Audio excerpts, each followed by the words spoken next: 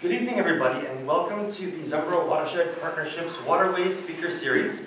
My name is Kevin Strauss. I'm the Education Coordinator for Zumbro Watershed Partnership. For those not familiar with our organization, we're a clean water and flood prevention group here in southeast Minnesota, and we do education outreach like this. We do working with local area farmers and producers to do conservation on the land, and we do research projects to figure out how to keep the Zumbro River cleaner and safer for everyone who lives here. Our speaker for today is Don Borcherding, and he's a retired engineer from Yagi Coley, and he also has an interest in early 1800s surveying, and he today is going to come to us as Lieutenant Andrew Talcott. So at the end of the show, I think Lieutenant Talcott will take questions from the audience as well. And so thanks a lot. Let's welcome John Borcherding and Andrew Talcott. Thank you, Kevin. I guess before I get directly into character, Mr. Borcherding is about 68 years old, so I'm going to pretend I'm Talcott at 68. And that would be 1865, because he was born in 1797.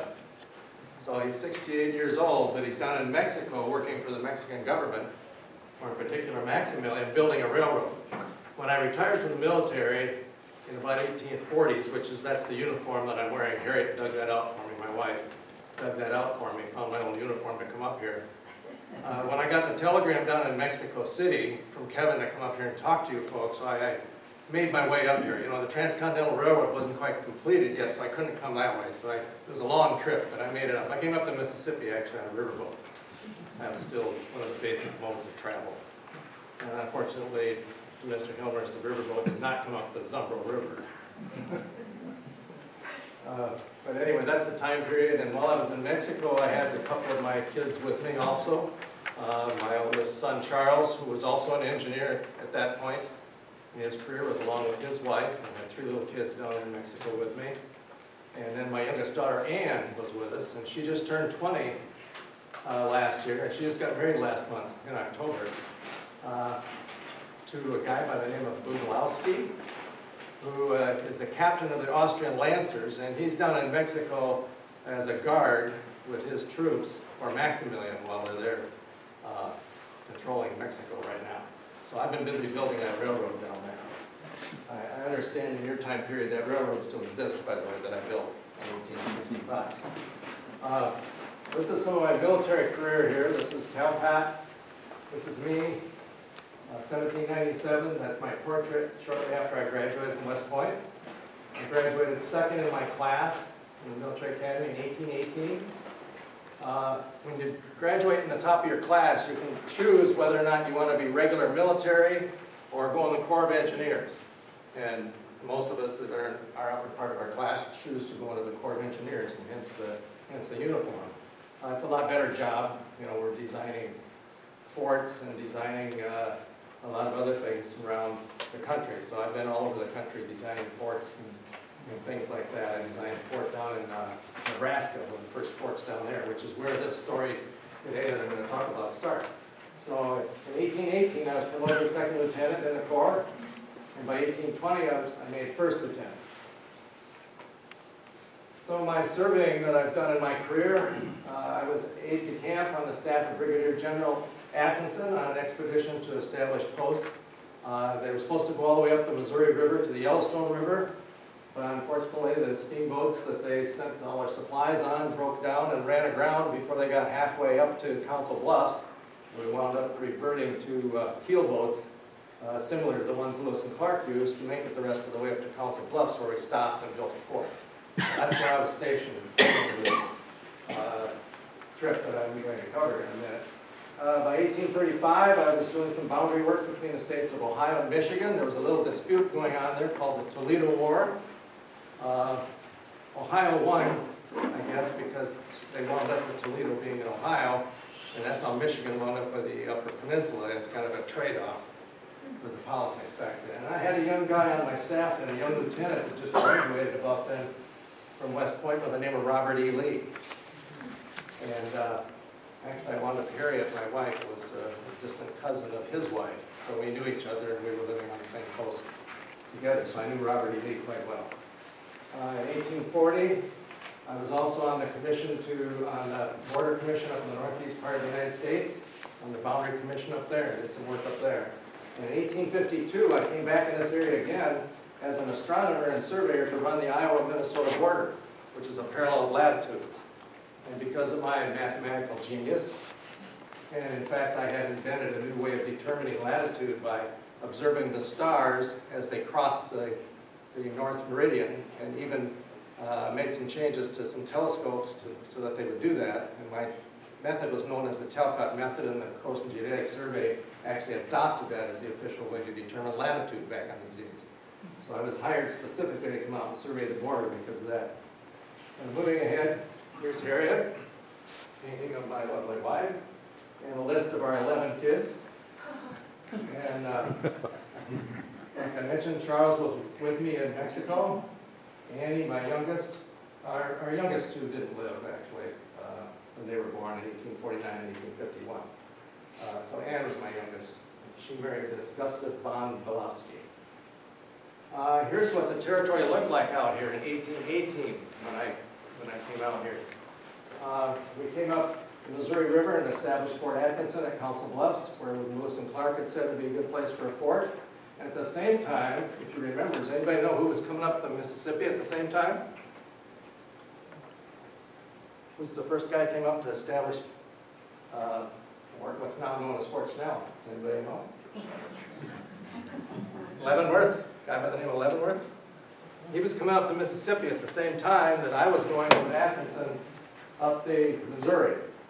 And when I got here, they decided they needed to know how to get between these two posts that they were establishing.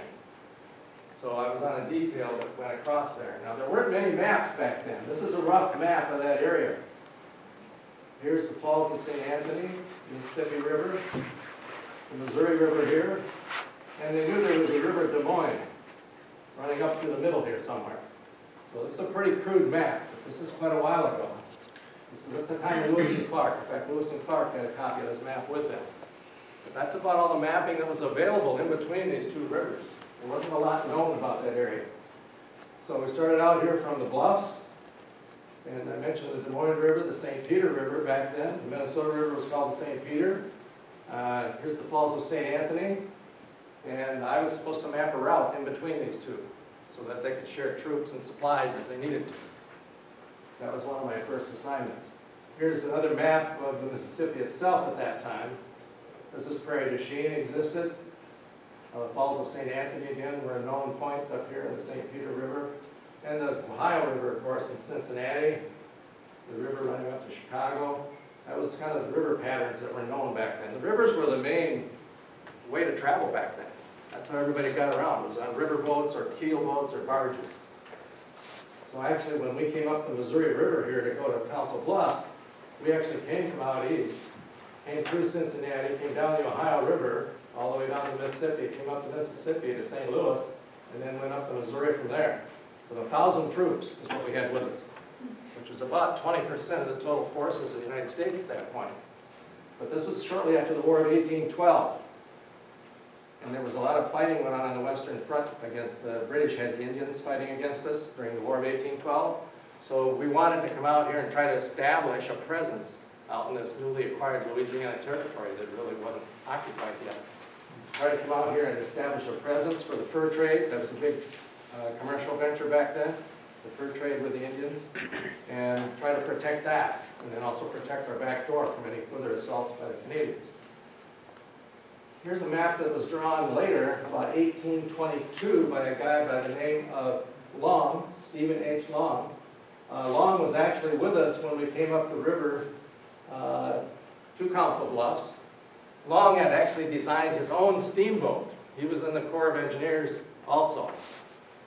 And he had actually designed his own steamboat for his crew to come up the river with. It only had a draw of about 18 inches, and it actually made it all the way to Council Bluffs, but it was the only smaller steamboat to make it to Council Bluffs. Long did some more explorations in Minnesota later. In 1817, he actually went up to the Falls of St. Anthony.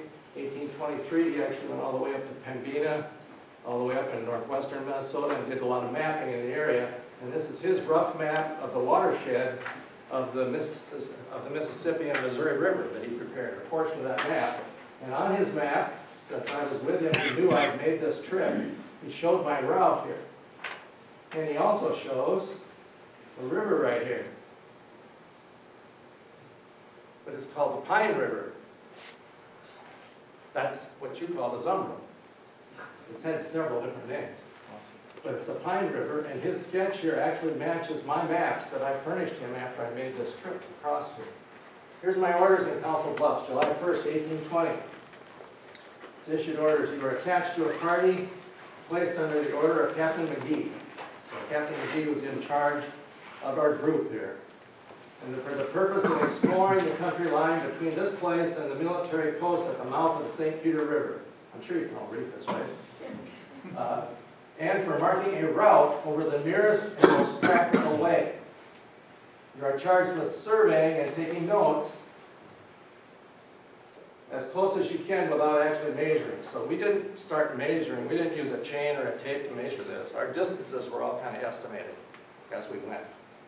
Captain McGee and myself and another Captain Kearney, who was with us, would estimate every day how far we'd gone. And we were marching. Part of the troops were marching, so I'll show you those in a minute. Here's our list of people that were in the party.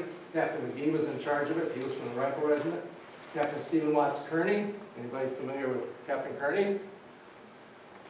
Kearney, Nebraska. Kearney was also very active in the Mexican-American War a little later on after this time period. He also was, I believe, the first territorial governor of California. So Kearney got around a lot. And he was actually long but not in charge. Now this is my map that I drew up. Let's go back here a second with the other ones. Lieutenant Colonel Willoughby Morgan was along. Again, not in charge. These two officers were just kind of along for the trip, I think just to see where it was. Myself, Lieutenant Andrew Talcott, Lieutenant Charles Pentland, a Sergeant, Jeremy Oliver, and there were 14 foot soldiers with us.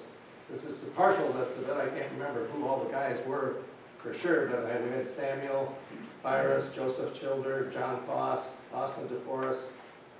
Any of you related to any of these? And then we had 4 servants with us. And yes, back then, those 4 servants were some of the officers' slaves. Now, I never had slaves. I never had slaves. But Kearney, I think 2 of these were actually Kearney's. Cato and James, I think, were Kearney's men that he had with him. And we had an Indian guy and his wife and a papoose with us.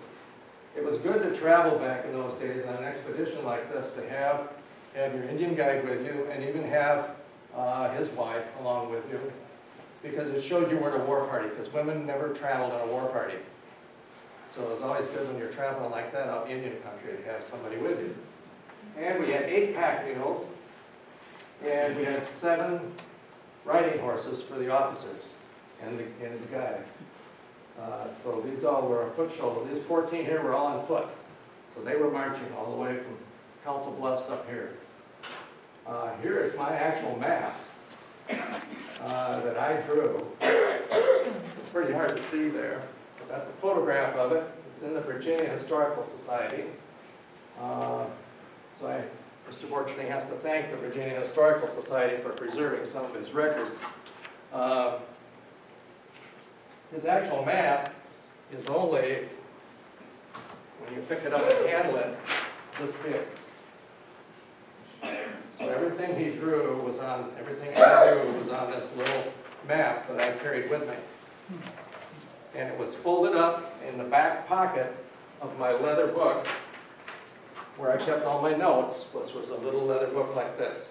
This is a reproduction that Mr. Borcherding has put together, where he's actually traced, page by page, all the notes of Talcott's, and then bound it up in a book so it could be representative of what it actually looked like. Except he screwed up, it should be a red cover. And while he was in Virginia, his wife forgot to remind him to take a picture of the book with the red cover. But this is the size of the little book that I carried with me on this trip then and kept all my notes in, and that was the size of the map that was folded up in the back flap of this book as I went, that I would draw. And I probably spent quite a bit of time drawing on it actually up at St. Anthony Falls, up in that area there when we were camped up there with Leavenworth. Because I spent almost 10 days there before we came back on the return trip, plotting up my map and doing some calculations so that we had a more direct route back, because we got a little bit lost on the way out. But that's the map. Here's a blow-up of a portion of that map. Here's a blown up picture of that map here too, colored up if you want to come look at it later. There is a lot of detail. I've got each campsite every night on here. I've got a route on here in these dashed lines. There's a little triangle for each campsite every night where we camp, showing where we camp. So if I start labeling it a little better, and by the way, north is sideways here. In order to get this trip on a nice piece of paper, I didn't keep it straight with the world. So here's the north arrow. All right, so north is this way. Here's the Iowa-Minnesota border on my map. That didn't exist at that time. We added it later. The Iowa River down here. We crossed the Cedar River, which we thought flowed into the Iowa River. That's how I drew it back then. And then came on up through here. Then when we got up here to Lake Pepin, we finally made our way up here. So we were a little bit off course. We should have been clear over here, and instead we were clear over here by what's Mason City and Albert Lee now, in Austin, and went through Olmsted County, which is quite a ways out of the way if you're just trying to go straight between these two coasts. So there's our routes on there. Put some arrows on here so you can see the routes a little better. Our way up in the green and our way back went a more direct route. Also got a number of Sioux Indian villages labeled on here, where we visited different Indian tribes. Chief Redwing, Shakopee, forget who the chief was down at this village down here. This is a tracing net map so you can see it a little better. And here's the outline of Olmsted County if I put it over the top of that map as best that we can, and the Pine River that I called here, which is actually the Zumbro. So you can see our route came up through here. Here's what my first page of my written notes look like. My handwriting wasn't the best then as a young lieutenant. Remember, I'm doing this out in the field, so it's kind of rough going. Like July 4th, here's how I kept track of where we're going. Here's my direction. I'm going northeast, 24 degrees east of north, 3 miles. Going north, 3 miles to a creek. North, 1 mile to the same creek, crossed it again. Northwest, 10 degrees, 3 miles to the Boyer River. And north, another 1.5 miles to a creek. So I record my creek crossings. And I also make some notes down here about, I said here it's good soil, and we went through some timber as we approached the Boyer, principally oak, some hickory. So I made some notes about it as we went, so that you're just keeping track of what's there a little bit. Now, another thing that's very useful is the fact that Kearney, since he wasn't in charge of anything, he kept a diary too. And his diary is in the Missouri Historical Society. Now Kearney's more flowery than me, and I'm not going to read much of this, but maybe just a little, to give you a little bit of a taste of what Kearney says. I'll wait till we actually get somewhere where it makes sense. Here's a transcribed page of my notes as we start approaching the county. This is field notes July 18th and 19th, 1820. July 18th, when we left our camp, went east 1.5 miles to a river about 35 yards wide, 2.5 feet deep, a gravel bottom and a rapid current. Our guide thinks it's the St. Peter's. We're actually crossing the Cedar south of Austin. That's a long ways away from the St. Peter River. Here's a composite map of the original government land survey plats. Let me see if I can do this without. Each one of these little squares here is a square mile. All right? Each one of these squares is a township. So this is a compilation of all the original government township plats back in about 1854 when the surveyors come in and surveyed everything before the settlers could start moving in and claim their land and buy it at the land office. And you'll notice they did some topography on here. They show the rivers. The prairie is in yellow. So they were told to delineate what's out there. So the settlers moving in would know what kind of a farm they were trying to look for. Were we going to locate along a creek? Was it going to be wooded? Did we want to try to find open prairie? The white is all wooded. So looking back to 1854, with these maps, we can tell what was here. The Cedar River running up here. Here's Dobbin's Breaking. Somebody's starting to farm. We've got a squatter, as the surveyors call them. They were in there ahead of us. Sometimes building a cabin and starting to plow a field and starting to try to raise a crop or something before the surveyors got there. And once we came in, we'd locate their cabin for him, or in this case his field. He could go into the land office and make sure he gets title to the section or the quarter section that he decided to start farming before the surveys were there. Most cases it worked out pretty good, especially in rural areas, but in places like Mankato where a land company went out there and started platting a town without it being tied to a survey and started selling off the pieces, and then they went to try to straighten out title. It took years and years afterwards and a lot of legal claims before they got title straightened out in Mankato. But here was our campsite just along the Cedar River. The next day we took off across the river here in 1.5 miles. We went across here. Guess what creek this is? Anybody south of Austin familiar with creeks? Rose Creek? Yep, that's Rose Creek. We're following right along Rose Creek. Now when we got here and crossed Rose Creek again, we decided to ride south and see if this river kept going this way to see whether or not it was the St. Peter's. And it wasn't. So then we kept going, kept following Rose Creek, and we camped up here for the night, right near Jellystone. Here's a county map of the same area, where we went across here, kind of following Rose Creek, went right through the town of Rose Creek, came up the backside here, just in the open prairie, and camped up here right where the interstate crosses it actually now. And here's a creek up in that area right now, or approximately where we camped that night. So we're getting close to getting into Olmsted County. The next day we took off, and as we came out across here, I commented in my notes, and so did Kearney in his notes, that we went around a corner of woods, a point of timber,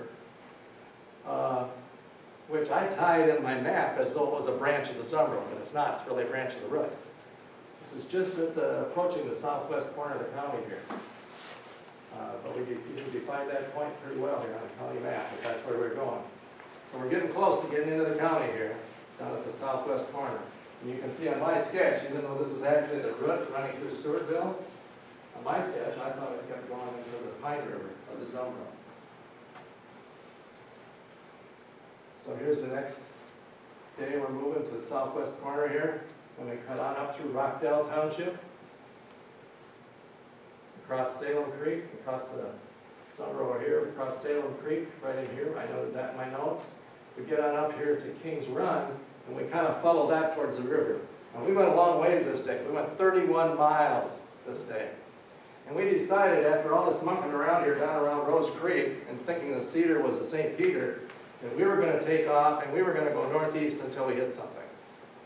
The heck with the Indian guide, he doesn't know where we're at. In fact, the squaw was crying a couple nights before. They thought we were going to kill him because she knew we were lost. But after we fed her some soup, she was fine, and they settled down and realized we weren't going to do anything. But we came up through here, came right through Rockdale, and on up into here, across the Zumbro River at Rockdale. Here's the next day. We keep coming, come on up through here, hit King's Run.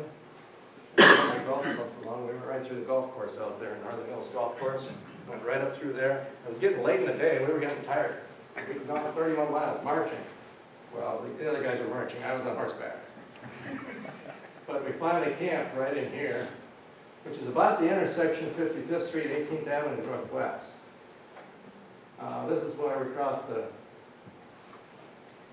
creek down there. It's on the river, actually. This is looking up. That wasn't there either. The water tower wasn't there. We're headed cross country here. And here's a knob that I think looks like the likely spot where we were camped. The 18th Avenue is right behind here. There's a mortuary just on the corner here.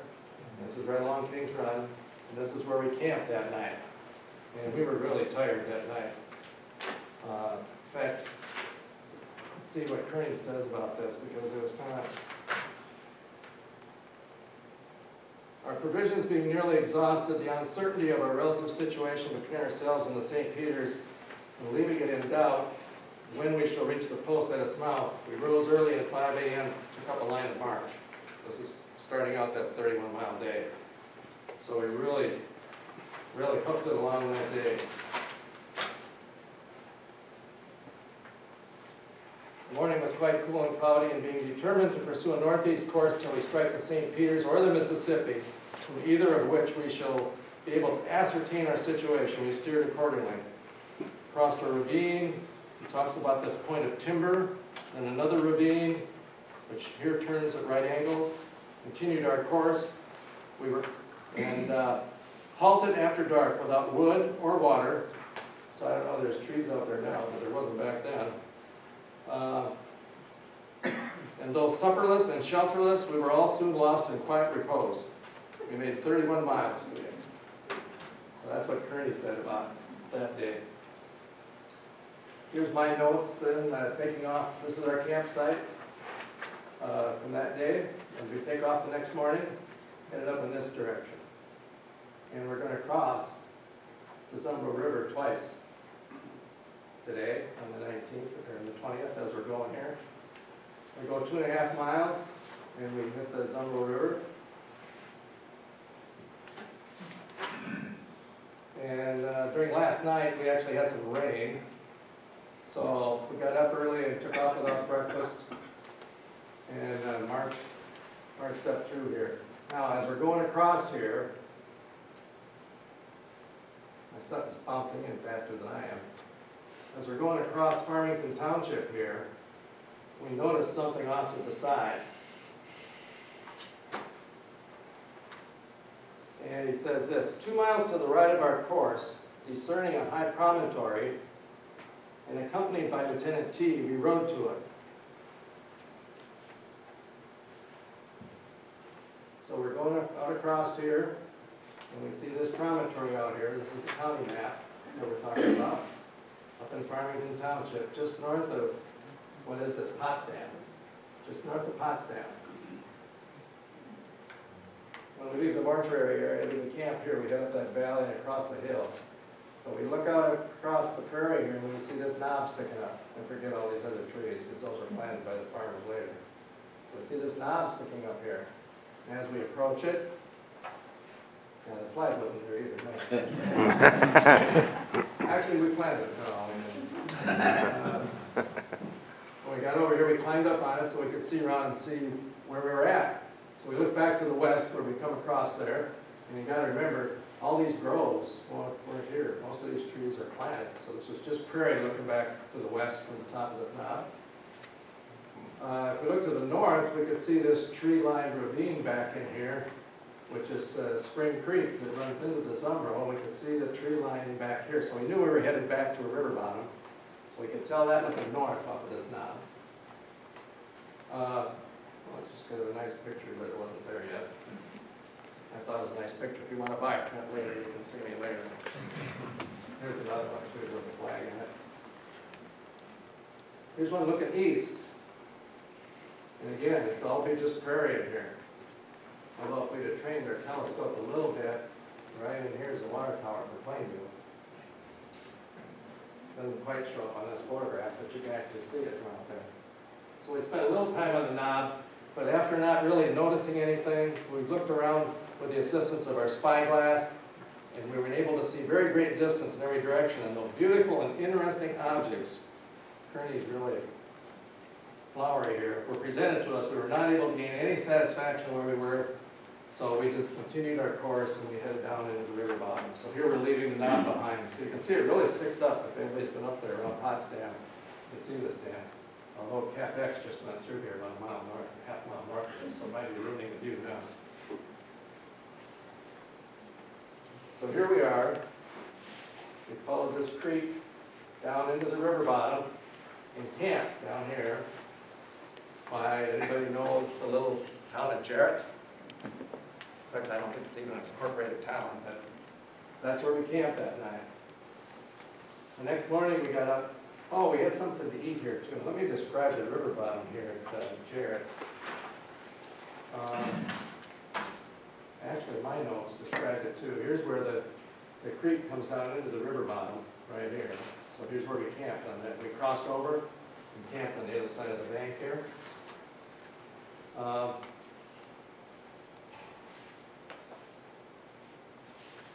So came down in here, we were running low on meat, but our guide shot something for us that we had to eat that night.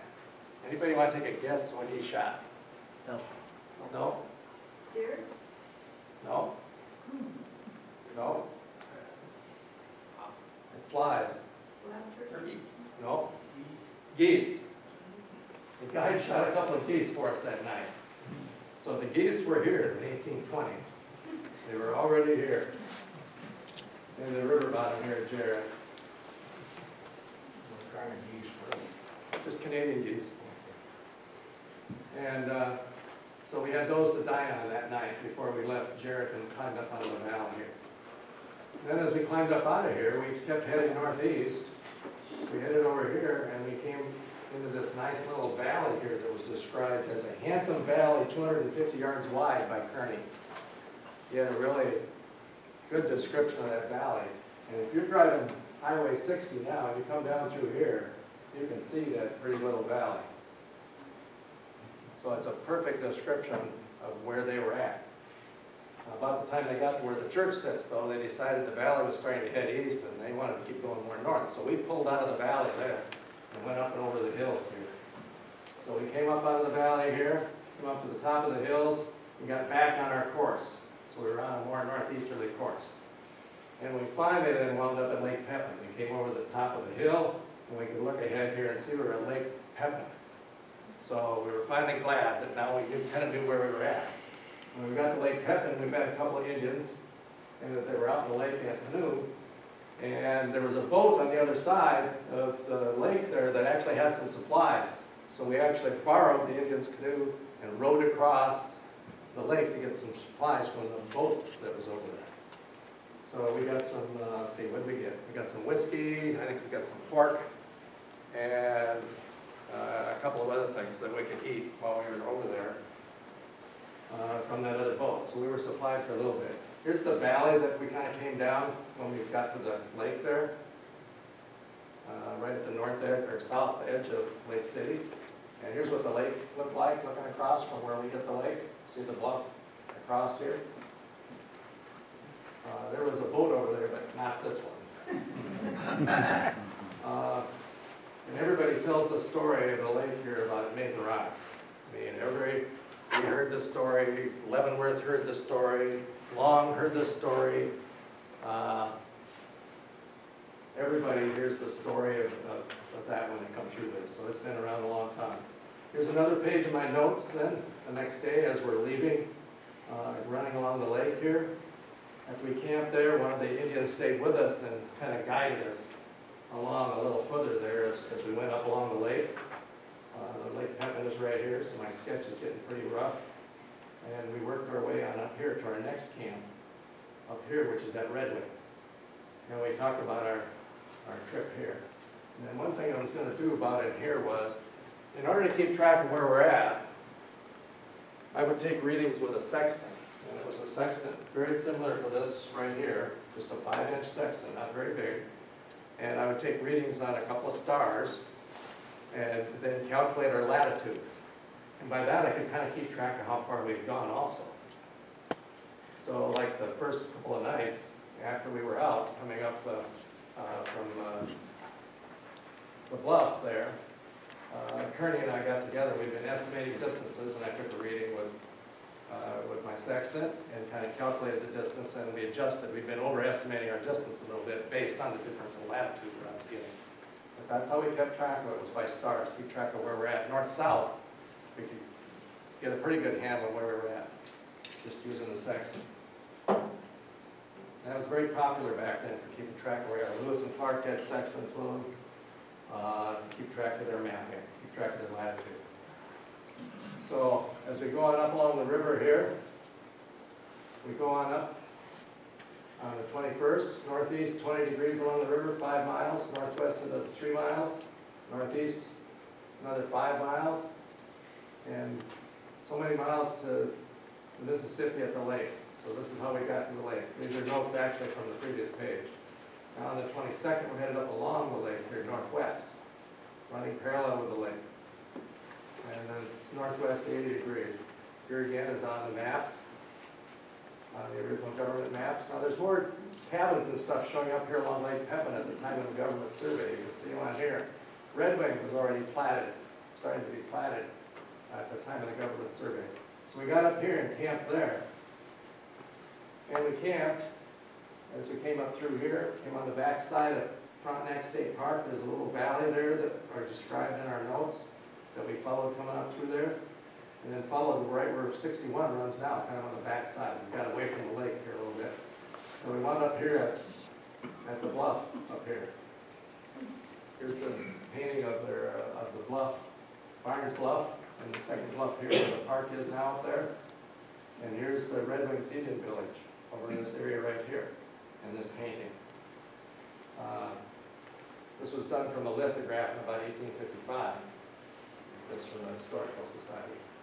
Now, one person we ran into there was the Sioux Chief Red Wing. And we camped a ways away from him to begin with, from his Indian camp.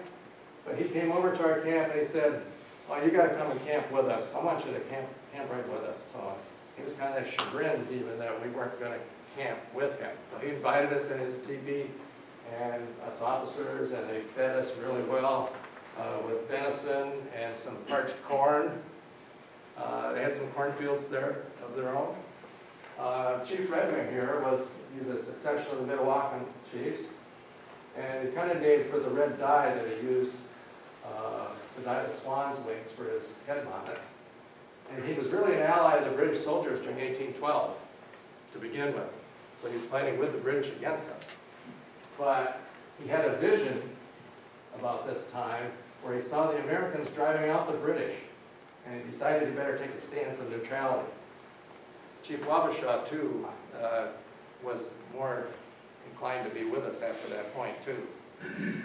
Although Wabasha was actually head of this area, Red Wing was a lower chief. So, but during his lifetime, there weren't that many pioneers in that area, but he was known as a firm friend of the United States in keeping the peace with the settlers and trading goods that were valued by his tribe. So Red Wing was the chief we spent some time with there. And even after he laid out so much food, the officers couldn't eat it all, and he says, "Well, you can take it back to your troops. You don't need to leave anything here. You can go feed the rest of your troops." And he even came back to our tent later with a deer head for us. I think a deer head is a bit of a delicacy for the natives, but he brought us a deer head later on. So he was being very friendly. He was also very friendly when Young was up here later on. He made a speech where he presented a pipe and a pouch and a buffalo skin, and he appeared to be a man of good sense, and promised to accompany him on up to the St. Peter's when Long came along a couple years later and went up through here. So that's Red Wing. Here's another early picture of Barn Bluff. Here, Red Wing. Here's back to our map now. We're done going through the county. Here's on a state highway map just to show you where we went in Minnesota. So you can see where all we were. One thing I was going to do was read a little better description while we're in Olmsted County crossing the river as to what we actually talked about here when we hit the Zumbro the second time. The first time actually where we hit it was down by the quarry. We stopped and had lunch there, and we noted how deep it was and everything. But here when we hit it up by Jared, we really talked about it a little bit. We descended a very steep declivity, and following a ravine for a short distance, we reached the river. It's 30 yards wide, 5 feet deep, with a stony bottom. We halted on its banks and remained until sundown, then we crossed over to the north side and camped for the night, having made 11 miles. The river was well bordered by oak, pine, white ash, and slippery elm. And in its vicinity, we discovered sand and limestone formations. It says during the afternoon that men were involved in fishing, but they didn't catch anything because they wound up eating the 3 geese that the Indian guy shot for. The next morning, they didn't get up very early. It says, in consequence of a little fog on the water or some other cause equally as unimportant, we remained till 8 a.m. And this was unusual because once it was daylight, we were usually traveling. So it was 4 or 5, whenever it got daylight, we were up and moving. And we usually didn't eat a breakfast right away. We usually went away first and then stopped and had breakfast before we ate. and then we could continue. But that was his description of the river bottom up there at Jarrett, the different trees and everything that were there at that time. So,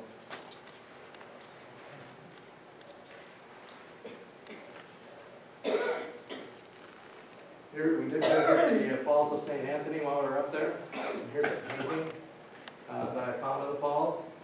That's a really pretty rendition of it. Actually, Father Hennepin is in the painting here, standing here with gazing at the falls.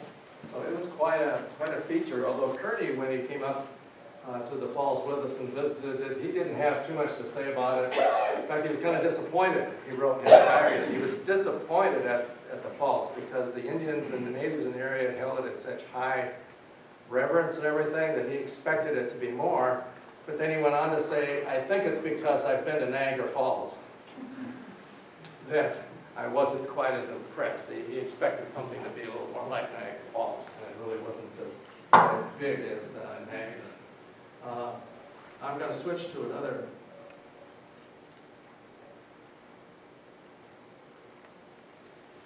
PowerPoint here. And we're going to talk a little bit about the river itself and some of the mapping. Okay, here's a map you should be familiar with here, jumping to current time. This is your trail map that I've scanned in here of the river. Mississippi over here, Zumbro, the lake, coming all the way through. So this is your trail map.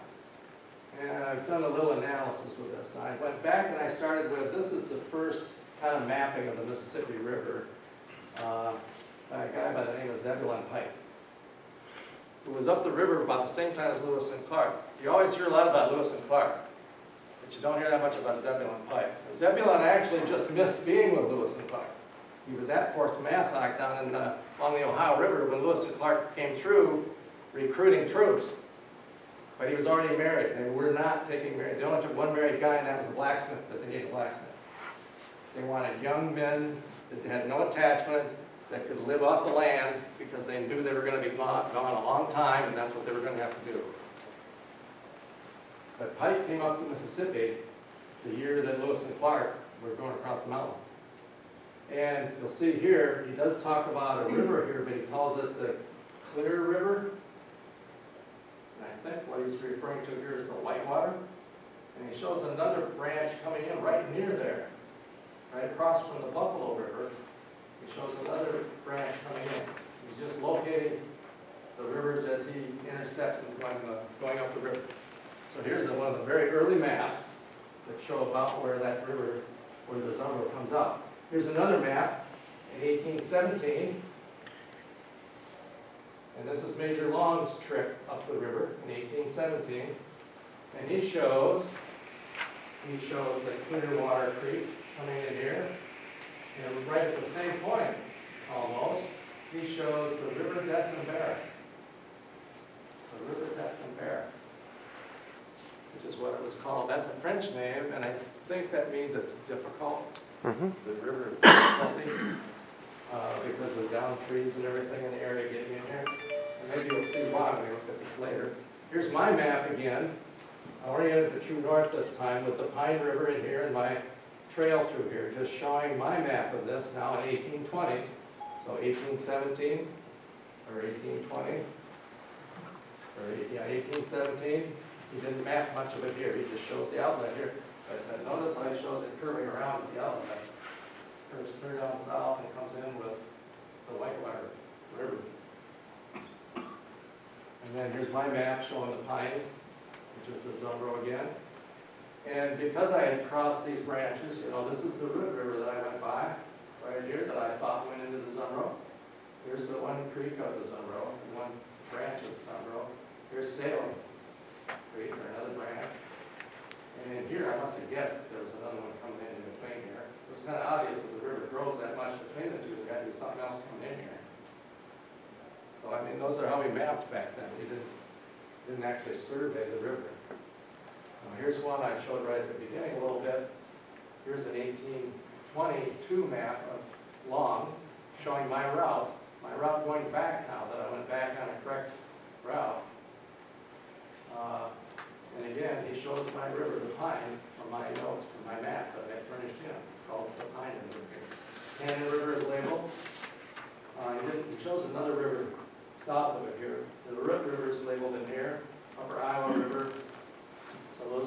rivers that were kind of known back then in this area. This is early 1820, shortly after I was here in 1820. Now we're going to jump to Minnesota as a territory. Here's the first early territorial map of Minnesota, about 1847, I believe this is. These are the counties. This is Wabasha County, ran all the way up the Missouri River. Minnesota Territory ran to the Missouri River when it was a territory. It got cut off when it became a state. But it was originally established as a territory. It went all the way to the Missouri. So you could say Lewis and Clark went through Minnesota Territory, because it became Minnesota Territory after Lewis and Clark had been there, obviously. But it ran all the way out here. We got Dakota County, Wabasha County, Wanahata, Makahata, Pembina. We got Itasca. And in this part, because it's on the other side of the river, it was a little more developed. We have Washington County, we have Benton, and we have Ramsey. So those are the initial counties. And here, if we blow it up and we look at what we got in our area now we got a Waza-Oja River. Waza-Oja River on the map, on the territorial map of Minnesota. And it's kind of connected with the Minnesota River, which is the whitewater now. But it's got some pretty good shape to it here as far as the extra branches. And here's the main river coming out. There's the North Fork, Middle Fork, South Fork. I've got a little more data now. They're starting to actually map it. Somebody's actually mapped it. Here's the next territorial map. And they're starting to split it up into a few more counties. Wabasha is just a couple years later. Wabasha got cut off now into a smaller county. And the rest of this is Dakota County all the way out here yet. You still have your first three here, Washington, Ramsey, and Benton. Still have Itasca up here. Pembina now took this over. They got rid of these other two counties they had in here for a while. Now let's see if the rivers are any different on this map. They're almost identical to the previous one. So the base map must not have changed. They were just updating the counties. It's almost identical to the other.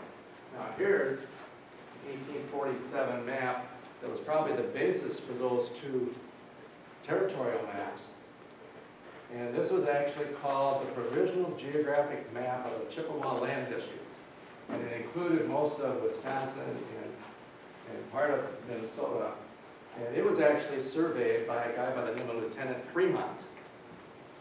Actually did some survey work in here. And you can see he's getting some pretty good data in here now. It's starting to look like the river as we know it today. But it's still coming in down here with the whitewater. He's still calling it the Waza-Oja. And he's calling this the Minnehaha. And you can say that Minnehaha River coming in. So the names are still different. This is 1847. They were actually inventorying the woodland out here at that point. The lumber industry was really booming during this time period. And the different colors on the map represent different types of woodland.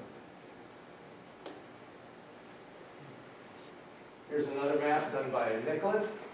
A little more detail yet on the map. He's showing a few more creeks coming into it. This is a little later than, close to 1850s. When Nicollet produced his map of Minnesota. So here he is here. But the names are still there. Wazi-Oja, Oju. Actually, one place I see Oju, and here it's an A. Minnesota River here you have again. And they still show it all connecting up here before it goes into the Mississippi. Now here's the actual government plats. All of those combined government plats of your whole watershed. This green line is an outline of your watershed put on this, just using these government plats, which I think matches pretty close with what you've got in the maps today for your watersheds, based on the government plat. And the government plats were tying down the rivers as they went. But remember, they really didn't traverse along the river and measure exactly all the bends in the river. all they were doing was laying out what? They were laying out square miles. So they only surveyed the edge of every mile. So they only tied down the river when they went across that mile line. And in between, if they could see it, they could kind of sketch it. Some of them got a little creative, so they got a lot of curves in the river and stuff in between. So you got to remember that it's only accurate within a mile, you know, of where they crossed it. And what I'm going to do now is blow these up. This is the government plat here, this township over along the river. This is the township along the river here. Here's the river, and I've highlighted the river channel here already. This is down at the outlet, so let's see what's going on here once I did some tracing here. Here's the main channel as shown on the government plat. It doesn't come in Kellogg, by the way, the orient just sits right here. Town of Kellogg sits right here. The river goes right in there right now. Here's where it went, 1853, 1854.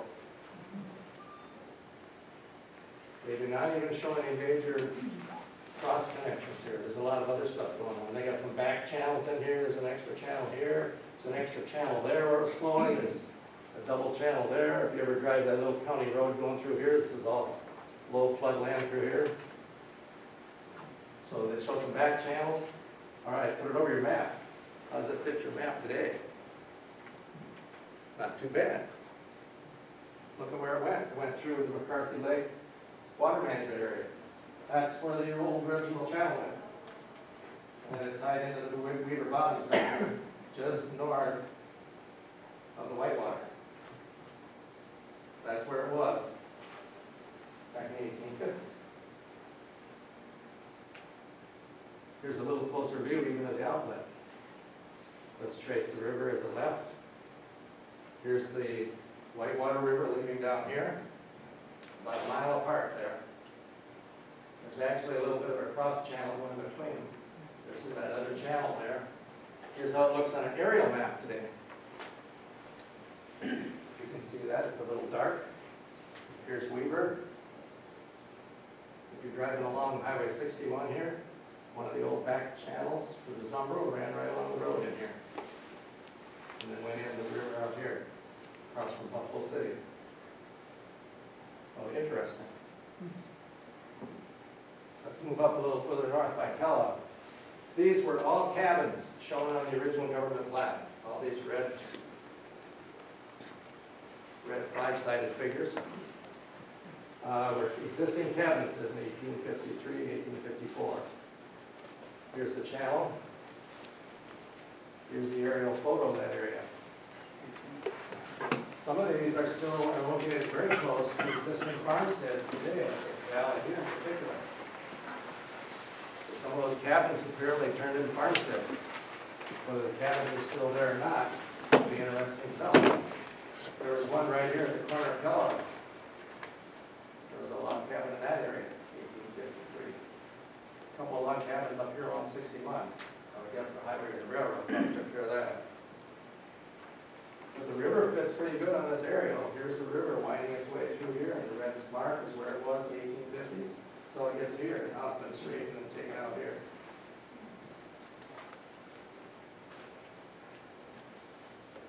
All right, let's move upstream towards Rochester. Here's the next couple of government plats, moving our way upriver here. So there's the main channel. Oh, here's another line that shows up. In fact, by the way, let me back up a second. We've got a line short line here. Yes, it does. Here's another line that shows up running here. Anybody want to guess what that is? That's the Indian half-breed line, half-breed reservation that was laid out and reserved for the offspring, the half-breed offspring of the Dakota Indians. This was created pretty early, like 1825. They actually described this, but it never really got surveyed and implemented like it should until after the government survey came in. And then they did actually survey these sidelines, and there are government lots along here, and there are still some ownership lines that follow those lines. There are still some ownership lines out there today that follow that half-breed reservation line. And it's right in the middle of your watershed. It goes right through the middle. It goes back 15 miles from the river, from here, and 15 miles back from Barnes Bluff, and a line in between. So now moving on to this next township, here's the half-breed line running through this township. So these two townships, this is the township here, and this is the next township here. Here's what your map looks like in that area. Follows the river pretty close. Considering they only tied it down every mile when they went across it, that's a pretty good fit with the blue line and the dashed red, which was the early survey. All the way down here to Jarrett again, where we went across the river during our trek. Hammond sitting down here. Moving on up to the next piece of river where it branches off. We get to the branch. Guess what I drew on there? What do you think that might be? Stagecoach Road. Which road? Dubuque Trail. That's the Dubuque Trail. It shows on the government plats. Running through here. Here's the junction of the Zumbro, the first branch here. So it's off to the west of that. In fact, right here, you can't read it. I'll blow this up in a little. I'm going to blow up of that. There was actually a log cabin there, and it was labeled, was it Dobbins Hotel? There was actually a hotel on the stagecoach line, right out in here. Here's the aerial, or not the aerial, but your map again over that same area. So the junction of the rivers. River heading down through the lake. So not too bad compared to the surveys back in 1853. You can't see where the trail is over here now. And that hotel sits right near County Road 11, I believe it is, going by there in this section here. In fact, here's a blow-up of the junction of the river here. The Zumbro coming in here, and this is what? North Branch, North Fork. North Fork of the Embarrass River. This is what the government surveyors called it in the 1850s. So this is a North Fork right here. So we'll color that in, color in that branch, put it over an aerial. Here's the log cabins that were out there at the time too. A few log cabins. They're kind of out in the woods here yet. One of them might be there yet. But still a pretty good match for that area. Here's that hotel I was talking about. Dodson's Hotel. Sitting on that St. Paul Road right here. Dubuque and St. Paul Road. There's also a clearing down here where they're starting to farm. There's a couple other cabins out in this township too. One up here. And another one down here. And then somebody's clearing a field down this section here too. So there was the road. Here's the map. Or your map. But this is actually Google Earth on the top. So here's this old hotel out here now along this county road. I don't know if it's near this farm site right here. That's where it actually is. Oh, come on down further south along the river, come down to the next branch. So where are we here at this branch, at this fork here? It just dried up the lake, right? That's Orinoco. And here's the trail going again through those townships. Roads that crossed just below the dam in Orinoco and kept going. That's where the St. Paul to Dubuque Road went. And this comes up here with the fork here, and then it branches into these two branches, right? And what's out here? Town. Mantorville. This is Mantorville already. Mantorville was in existence at the time of the original government plats, 1854. Here's your map over that same area. The river fits pretty good for your map again, in the government survey. I had to patch this together up here. So here's the middle fork up here. So it fits the maps pretty good. And moving on, here we're coming down into the South Fork. Here's Willow Creek. Here's the map coming through Rochester.